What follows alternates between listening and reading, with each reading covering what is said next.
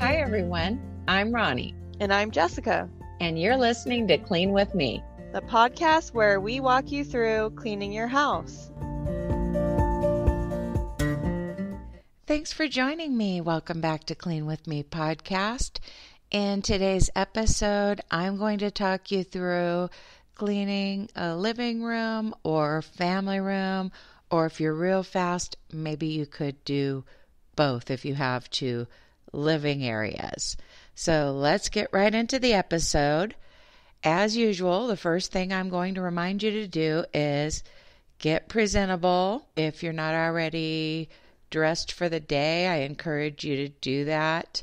When we're working in a living room or family room, we're not dealing with bleach or anything like that. So you don't necessarily need to be in cleaning clothes. You just want to wear something comfortable yet presentable. Maybe you want to wash your face, run a brush through your hair, put on some makeup, whatever you do to feel presentable.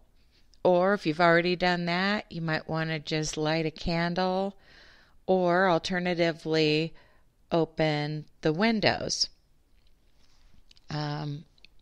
I have 3 windows in my living room, so sometimes I like to open the blinds on the sides of the room because I don't particularly like to have the front one open. I don't want to, as my mom used to call it, feel like I'm on display.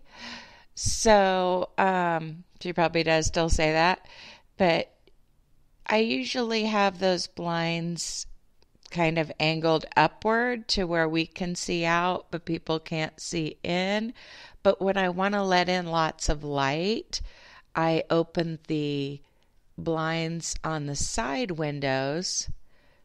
That way nobody can see us, but it lets the light in the room, because to thoroughly clean a room, you do want to put some light on the subject.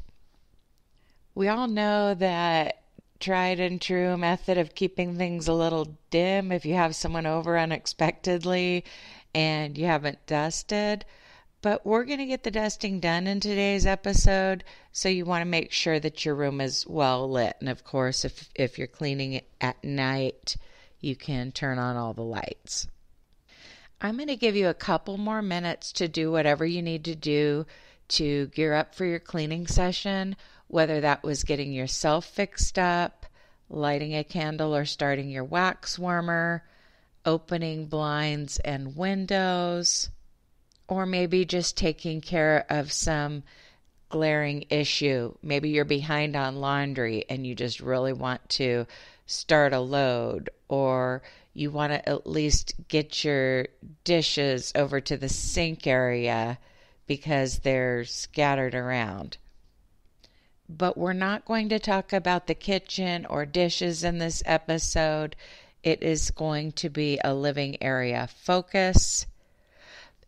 Does anybody else, this is for you seasoned ladies, has anyone else found that as you get older, you get up earlier and earlier, and it doesn't matter how late you stay up, you still tend to wake up at the crack of dawn? And I know you younger ladies may not relate to this at all, or younger people. I realize a few men listen to the show, but some of you may not relate to this at all. I get it. When I was young, I used to like to sleep in till 10 or 11 on a Saturday when I was a teenager or my very early 20s. By 22, I had a baby, so.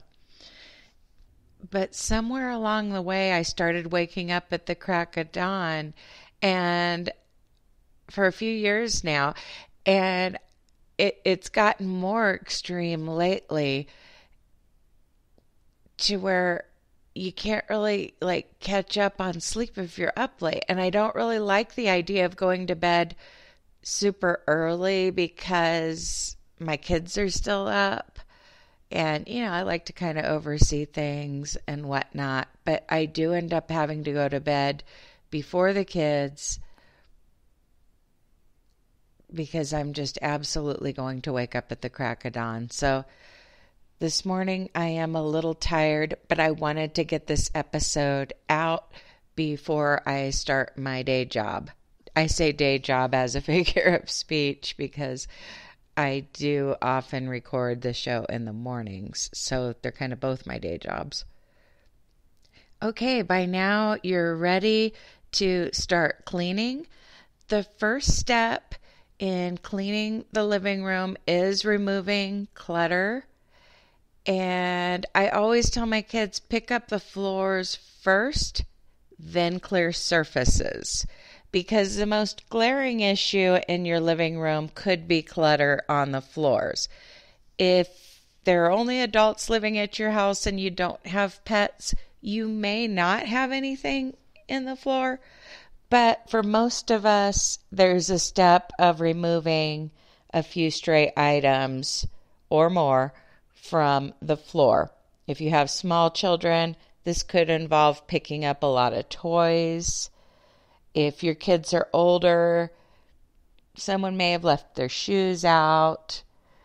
If you don't have kids, there may be a dog toy. I'm actually recording this in my living room, which is something I don't normally do. When I first started the show, I used to record in the room I was talking about a lot of the time to help me remember what to talk about. But obviously, I talk about the same stuff so much, I don't necessarily need to do that anymore. But as we speak, I'm seeing a pair of sandals under the piano bench. I'm seeing a dog toy at the entrance of the hallway. And when we clean our living room, it includes the hallway too. I call it the outer areas. And my kids know that obviously when you have kids and you're delegating, you have to have little terms for things. Outer areas, pick vac. They know that that includes picking up the living room, entry area, which is part of the same room, and our only hallway. So that's part of it. There could be gaming gear on the floor. There could be just random items that do not belong in your living room at all. There are some weights in here. Those don't belong. Someone was lifting weights. Now, for the most part, my living room floor is clear. I just mentioned the few items that are out of place. Sometimes it can be a challenge when you just have a few items out of place to realize that you need to straighten up, because sometimes we get this mentality where we wait until our house is a mess to clean rather than picking up with it when there are just a few things. And it may sound like common sense, but some of you might need to hear it. I know that I have that tendency to look at a room that has a few minor issues and think that it looks okay and just move on to another room. Like, it would be very easy for me to look at this room and think that, yeah, the living room looks okay, and then just head to the kitchen and work in there. But kind of the secret of people who always keep their houses tidy, I use the word clean, but I'm talking about, removing clutter at this point in the episode. And people whose houses are clutter-free, when you visit them, their houses appear clean. You don't necessarily notice whether or not they've recently dusted, but what you notice is that it's clutter-free, and their secret is just that they have a higher standard. They're not blinded to the clutter. They don't walk into a room and think it looks okay when there are a few things out of place. They are observant to those things. They notice those things. They pick up those things so that literally the room never becomes a disaster. if that makes sense. So it's important to get in the mindset of not waiting until there's a mess to clean. That applies to every area of your home. Don't feel like I'm judging you if you're guilty of this, so to speak. Guilty really isn't the word, but don't feel like I'm judging you, because I have this tendency too. I have to force myself, for example, to wash 3 dishes that are in the sink rather than just thinking that my kitchen looks good because there are only 3 dishes in the sink. The same applies to your living areas. So I encourage you to be observant during this cleaning session and take care of the little things that may not seem like a problem now, but a lot of little things out of place can add up, and then it becomes an overwhelming mess. Once you've picked up the floor, it's time to turn your attention to the surfaces. You may have items on your couch that don't belong, but if not, you probably still need to straighten the cushions and throw pillows. There may be items out of place on a coffee table or an end table.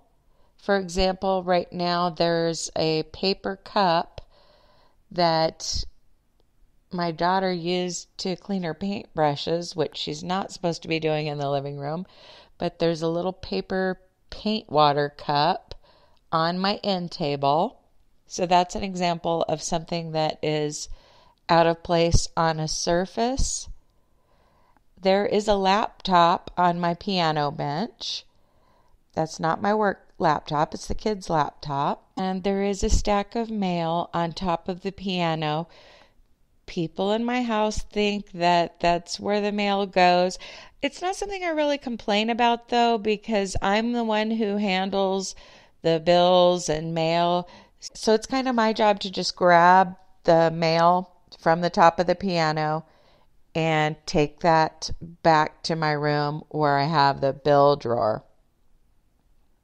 And I'll look through that and decide which pieces of mail need to go into that drawer, which ones need to be tossed. You may have a pile of clean laundry in your living room. If you do, I encourage you to just kind of consolidate that pile into one spot. Make sure it's not spread all over, because of course you want to be able to clean your surfaces. But I'm going to talk about maybe folding that laundry after the episode. So don't get sidetracked by that right now. So take a minute to clear off every surface. Your floor should already be picked up, but be looking around for things on surfaces that don't belong. Don't just get used to seeing them there to where they become part of the decor. You may have kind of a display area, like a shelf of some kind, or maybe the top of your piano. You want just certain items there. I talk about this a lot, but since my piano is in my entryway, that's my launch pad.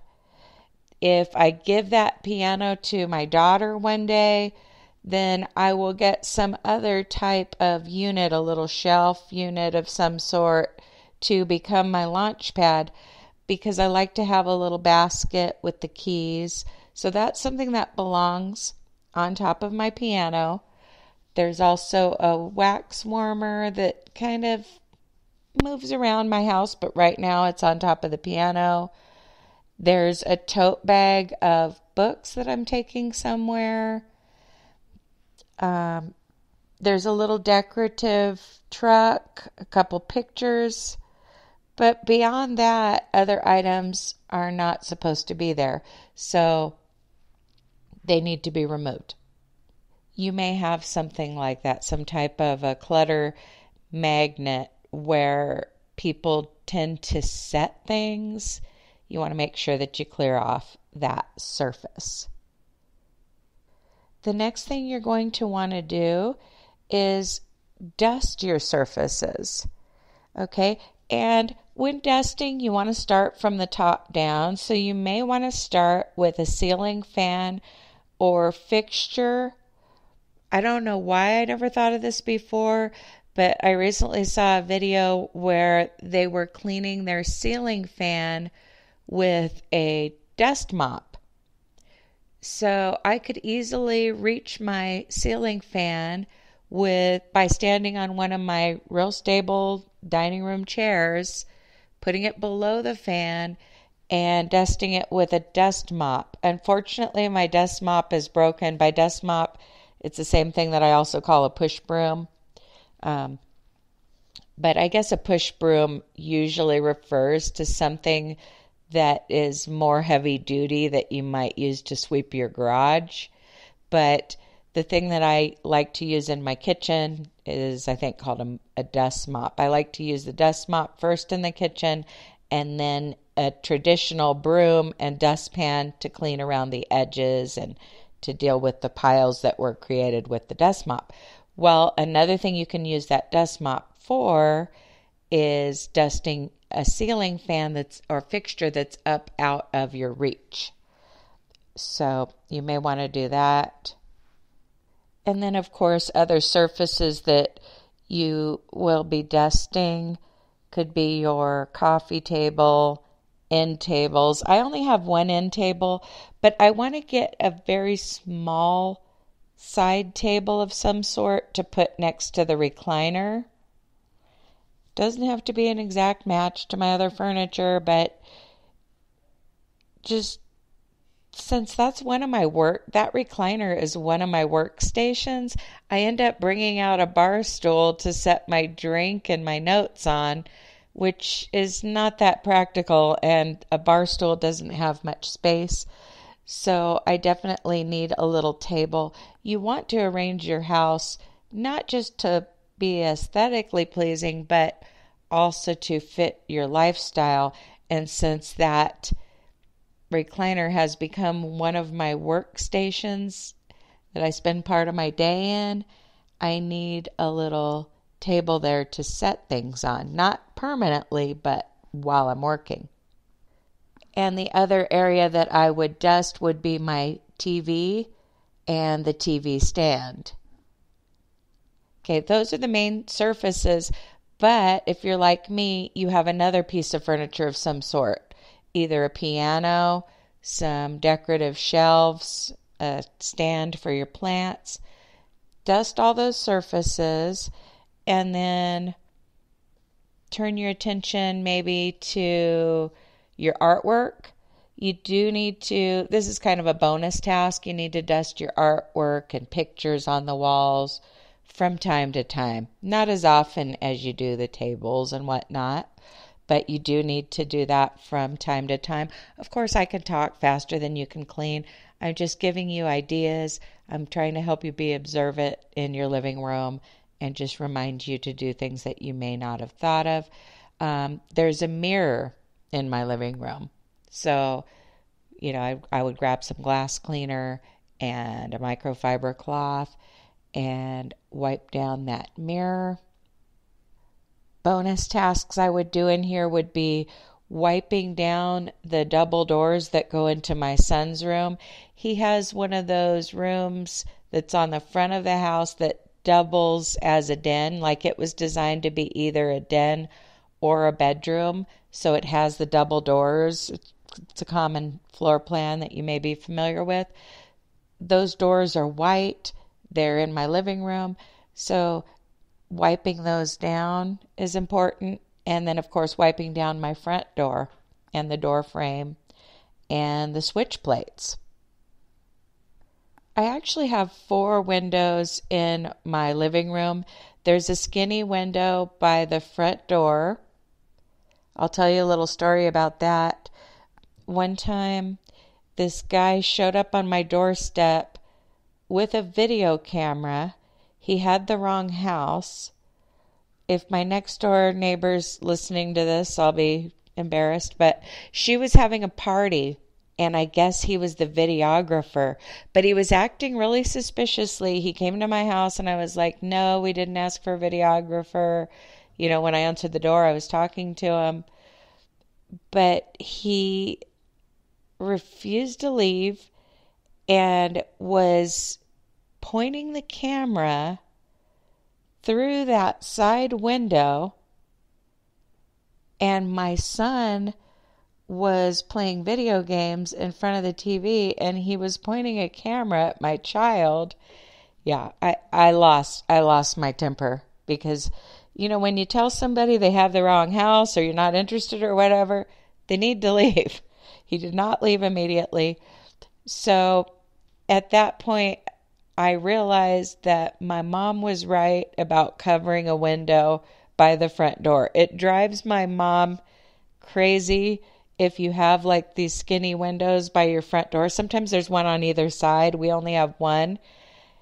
And it's designed to look out. Like if your door doesn't have a peephole for looking out to see who's at the door, then there might be glass windows in your door or next to your door. Well, we have this window next to the door. And when we first bought the house, of course, my mom was like, you need to get a curtain for that. You need to cover that up. She was making a big deal about it. And I was like, well, it's kind of a tinted window anyway. Yeah, once this weird incident with the rude videographer happened, I ordered it off Amazon. I got a little skinny curtain, and then I got a little tension rod for the top and bottom, and then this skinny curtain. So I don't clean the inside of that window very often, but it's really not getting fingerprinted up because you just slightly move the curtain to look out, but that would be a deep cleaning task, would be for me to remove that entire curtain, wash the inside of that window, and dust out that windowsill. But I'll admit we don't do much with that because it's just kind of covered up. For holidays, sometimes I do put a little holiday decoration behind that curtain to be seen from the outside, like a little seasonal sign or something. The other windows I have kind of a large window that's that main window on the front of the house. I typically keep those blinds closed so I'm not on display, like I mentioned. And then I have two narrower ones that also have blinds, and they point out to the side yard that's fenced in. So those are great for just letting some light in without being on display to, the whole neighborhood or strange videographers that have the wrong house. So if I were cleaning my living room right now, I would probably find it overwhelming to dust all 3 blinds at once. I probably wouldn't have time in a typical living room cleaning session. So I might pick one of the windows that has blinds and dust those blinds. I have a little tool for that. But what I would do is wipe down all 3 window sills, or 4 if I'm including that skinny window. There's also a large fish aquarium in my living room, but my husband takes care of that. If anything, I might wipe down the exterior glass. But he's pretty good about wiping that down. When he cleans the inside of it, he cleans the outside of it. So I'll give you a few more minutes to dust and wipe things down in your living room.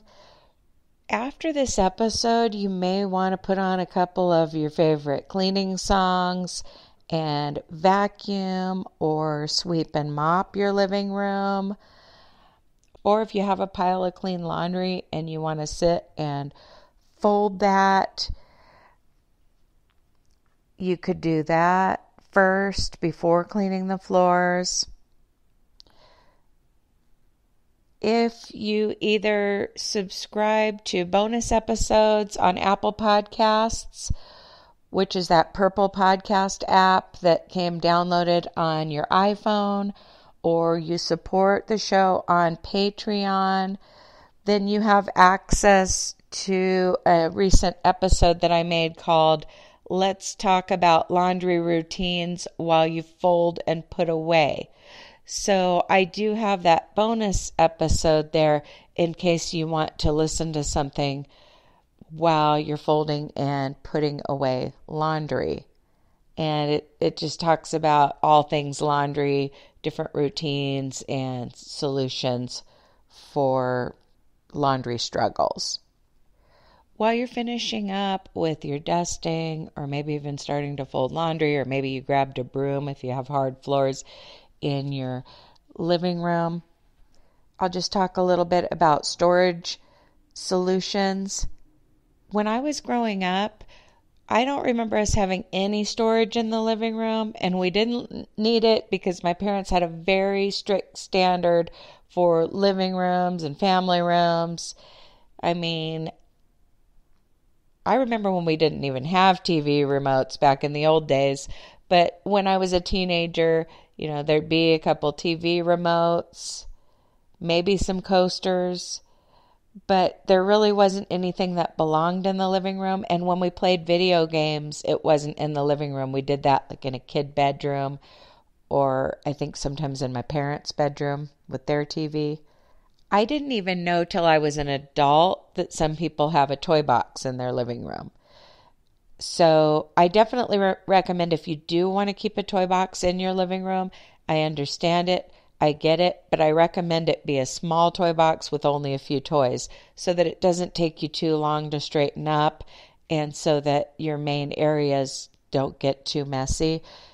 Even if you don't want to take most of your toys out of, if you have small children, you could either take a lot of their toys out of circulation, or you could keep the bulk of their toys in another room and only keep a few things in your front room.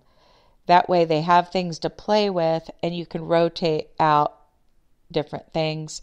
Another storage solution, like I said, my parents didn't need any storage in their living room, but for a lot of us, we do. I definitely need a place for gaming controllers. I've got 2 drawers in my TV stand for that. I have a basket for that, and then I have a matching basket that is for toys for when my grandkids come over. But it's a small toy box, okay? And it's a decorative box that has like wood and canvas and wire, and it says just something random on it. Willow homegrown since some year, I don't have my glasses on, farms. Willow Farms homegrown since whatever year. It's a cute little, I guess, farmhouse style container, and I have 2 of those that match, and those are over by the TV stand. My coffee table pops up so that you could use it as a desk or eating surface, but you can also store a few things inside that coffee table, and then the one end table I have has a drawer. So there are places to put things, and I find that convenient. So if you have things that are perpetually out in your living room, maybe think about some storage solutions. I hope you got a lot done during this episode. Like I said, you still may want to vacuum or sweep and mop. That's an important finishing touch to making your living room look its best, or family room. Special thanks to my financial supporters who either clicked subscribe while listening to the Purple Podcast app on their iPhone, or who support us on Patreon. I don't expect anyone to support us financially, but I sure appreciate it when someone does. Most of all, just keep listening. I appreciate each and every one of you. And as always, happy cleaning. I'll talk to you in the next episode.